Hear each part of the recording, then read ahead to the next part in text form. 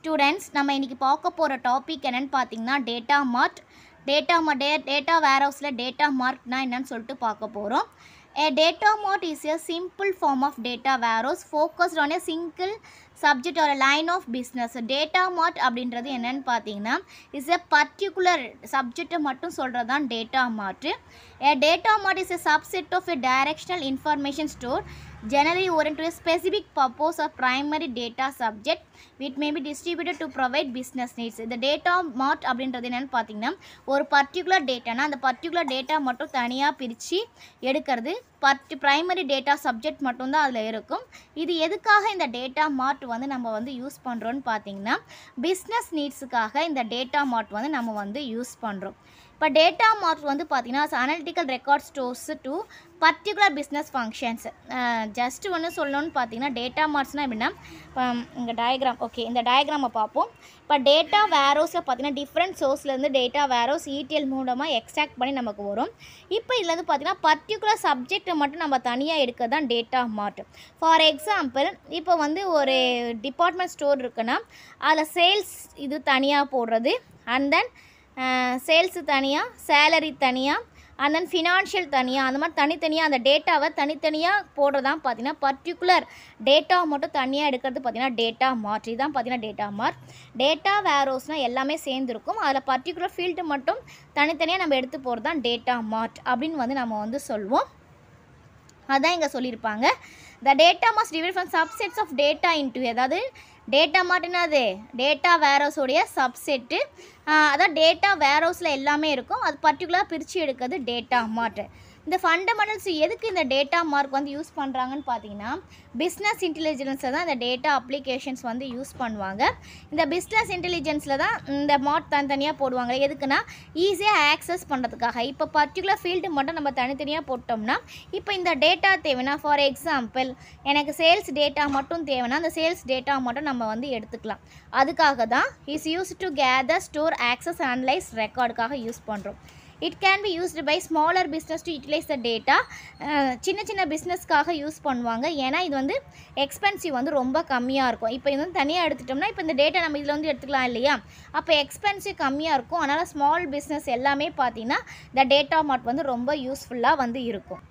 Reasons for creating A data மார்ட். ஏன் இந்த data மார்ட்டை create பண்ணாங்க அப்படின்னு பார்த்தீங்கன்னா creates collective data by group of users. அதாவது பார்த்தீங்கன்னா பர்டிகுலர் டேட்டா எடுக்கிறதுக்காக, ஈஸியாக ஆக்சஸ் பண்ணுறதுக்காக, நமக்கு தேவையான டேட்டாவை ஈஸியாக ஆக்சஸ் பண்ணுறதுக்காக இது க்ரியேட் பண்ணாங்க. அது வந்து க்ரியேஷன் வந்து ஈஸியாக இருந்துச்சு. And then improves end users response time. இப்போ ரெஸ்பான்ஸ் டைம் வந்து கம்மியாகும் இல்லையா, அதாவது இப்போ ஒரு டேட்டாவை டக்குன்னு எடுத்துக்கலாம், அப்போ வந்து நமக்கு டைமிங் வந்து கம்மியாகும். அதுக்கப்புறம் பார்த்தீங்கன்னா டேட்டா வேர்ஹவுஸ்லேருந்து ஒரு டேட்டா எடுக்கிறதோட டேட்டா மார்ட்லேருந்து டேட்டா எடுக்கும் போது பார்த்திங்கன்னா நமக்கு வந்து லோயர் காஸ்ட்டாக வந்து இருக்கும். அண்ட் தென் பார்த்திங்கன்னா கிளைண்ட்ஸ் வந்து பார்த்திங்கன்னா கிளியராக டிஃபைன் பண்ணி, ஏன்னா டேட்டா வேர்ஹவுஸில் எல்லா டேட்டாவும் இருக்கும், அவங்களுக்கு எது எடுக்கணுன்னே தெரியாது, ஆனால் இதில் ஈஸியாக வந்து ஐடென்டிஃபை பண்ணிக்கலாம். அண்ட் தென் பிஸ்னஸ்க்கு வந்து இது ரொம்ப வந்து யூஸ்ஃபுல்லாக இருக்கும். அதனால தான் வந்து பார்த்திங்கன்னா இந்த டேட்டா மார்ட்டே வந்து க்ரியேட் பண்ணாங்க. இப்போ டைப்ஸ் ஆஃப் டேட்டா மார்ட்ஸ். இந்த டேட்டா மார்ட்ஸில் பார்த்தீங்கன்னா 2 டைப்ஸ் இருக்குது.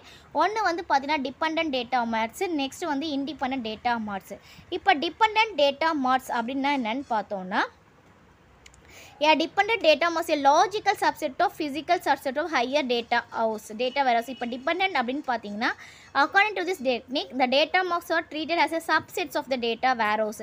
Data warehouse created from which further various data can be created. அதாவது டிபெண்டன்ட் டேட்டா மார்ட் அப்படின்னா என்ன அர்த்தம்னு பார்த்தீங்கன்னா இப்போ டேட்டா வேர்ஹவுஸில் பார்த்தீங்கன்னா டேட்டா வேர்ஹவுஸுடைய சப்செட் தான் நம்ம என்னென்னு பார்த்தோம், டேட்டா மார்ட் பார்த்தோம் இல்லையா.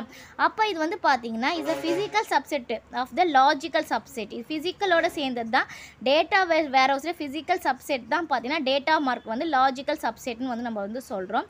இப்போ இந்த டெக்னிக் வந்து பார்த்தீங்கன்னா டேட்டா வேர்ஹவுஸ்லேருந்து எடுத்தது இல்லையா, இதில் first data marks various data marks can be created. டிபெண்டன்ட்னா கண்டிப்பாக டேட்டா வேர்ஹவுஸை டிபெண்ட் பண்ணி தான் இருக்கும்.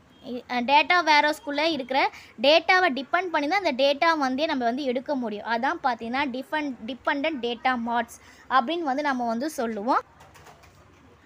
These data marts dependent on the data warehouse. இந்த டேட்டா மார்ட் எப்படி இருக்குன்னா கண்டிப்பாக டேட்டா வேர்ஹவுஸை டிபெண்ட் பண்ணி தான் இருக்கும். டேட்டா வேர்ஹவுஸை வச்சு தான் அந்த டேட்டா வந்து எடுக்கிற மாதிரி இருக்குது தான் நம்ம வந்து என்ன சொல்லுவோம்னு பார்த்தீங்கன்னா டிபெண்டன்ட் டேட்டா மார்க் அப்படின்னு வந்து சொல்லுவோம். இங்கே வந்து பார்த்தீங்கன்னா it is also known as the top down approach. இந்த டேட்டாவை என்ன சொல்லுவாங்க, டேட்டா மார்க்கை டாப் டவுன் அப்ரோச் அப்படின்னு வந்து சொல்லுவாங்க. இப்போ இது பாருங்கள், இந்த எக்ஸாம்பிள் இங்கே ஃப்ளாட் ஃபைல்ஸ்லாம் இருக்குது. டேட்டா வந்து இங்கே வந்து டேட்டா வேர்ஹவுஸில் போயிடுச்சு.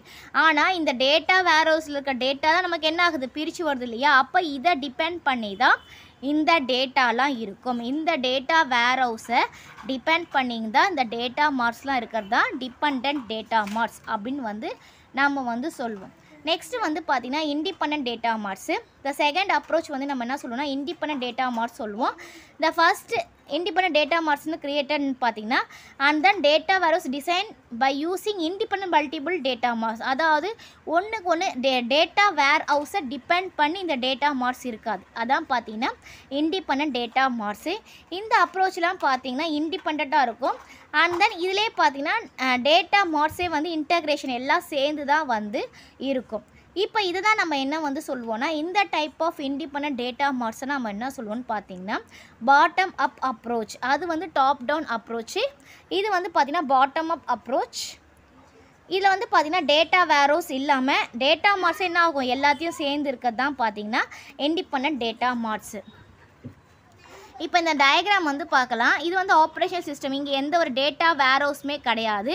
ஸ்ட்ரெயிட்டாக இருக்குது, தனியாக ஒரு ஃபீல்டு மட்டும் வந்திருக்கு இல்லையா, ஃப்ளாட் ஃபைல்ஸ் மூலிமா. இதுதான் இந்த டேட்டா மார்ட் தான் இண்டிபெண்டன்ட். டேட்டா வேர்ஹவுஸ் இல்லாமல் ஸ்ட்ரைட்டாக வந்து பார்த்திங்கன்னா ஆப்ரேஷன் சிஸ்டத்துலேருந்து நம்ம டேட்டா கெட் பண்ணுறதா என்ன சொல்லுவாங்கன்னா இண்டிபெண்டன்ட் டேட்டா மார்ட். இப்போ டிபெண்டன்ட் டேட்டா மார்க்னா என்னென்னு தெரிஞ்சிருக்கணும், இண்டிபெண்டன்ட் டேட்டா மார்க்னு உங்களுக்கு கிளியராக புரிஞ்சிருக்கணும்னு நினைக்கிறேன். டிபெண்டன்ட்னா இங்கே டேட்டா வேர்ஹவுஸ் இருக்கும், இங்கேருந்து டேட்டா வேர்ஹவுஸ் வேல்யூ போகும், அங்கேருந்து பிரியும். அது வந்து டிபெண்டன்ட் டேட்டா மார்க். இது வந்து ஸ்ட்ரெயிட்டாக வந்து தனியாக வந்து பிரிஞ்சிருது பார்த்திங்கன்னா independent data mark without the data warehousing இல்லாதது. நெக்ஸ்ட்டு அதர் கேட்டகரிஸ் பார்த்திங்கன்னா ஹைப்ரிட் டேட்டா மார்க்ஸ் சொல்லுவோம்.